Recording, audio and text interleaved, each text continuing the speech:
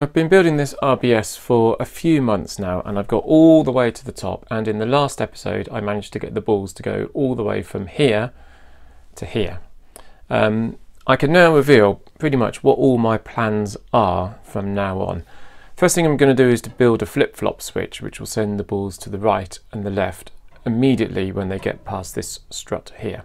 When they come to the right, they'll come around this way, probably do something around here, and then because everyone's been talking about this golden ratio and this kind of Fibonacci curve, I'm going to replicate it. So I'm going to send the balls in a spiral all the way down there and spiral, spiral, spiral, spiral, and do something where the balls just go in an anti-clockwise manner down this beautiful series of slopes, one ball going all the way down to the bottom.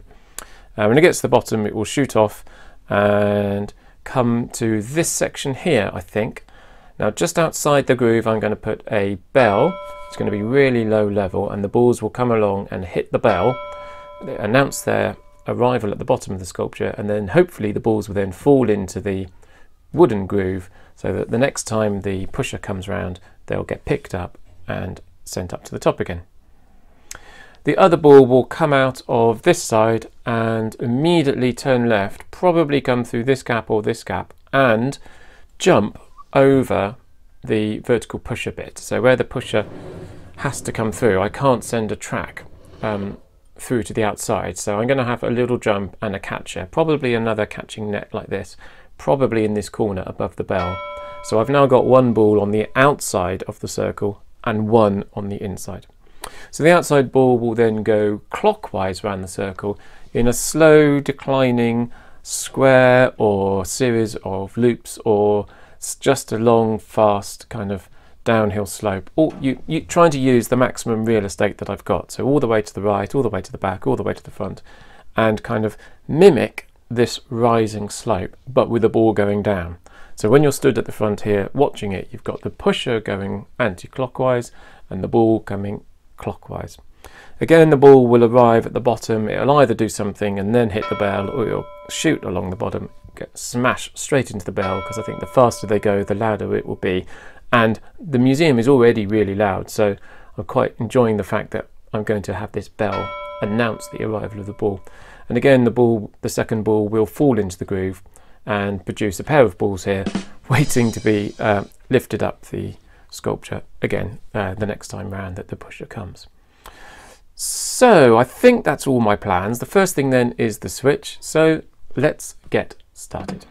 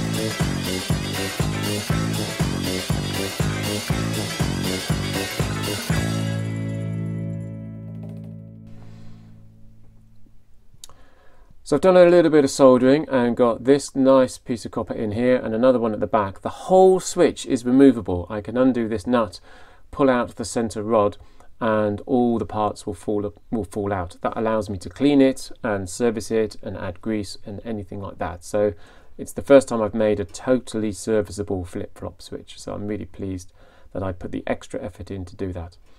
It flops and flips a little bit too much at the moment, but that'll get fixed as soon as I build a track that comes in and limits the amount of flip and flop that it does. So I'm going to build a little bit of track out to the right and not finish that yet. That'll be the one that comes down in the inside. But first of all, I'm going to put a little bit of track out on this side that will come to the edge here and give the balls somewhere to go when they get released off the top.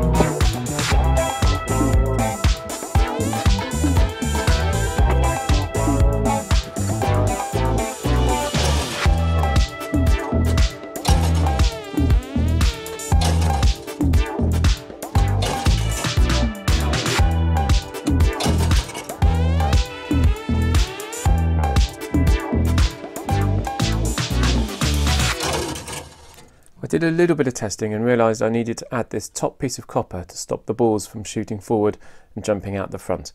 Once I fitted that, it all works perfectly.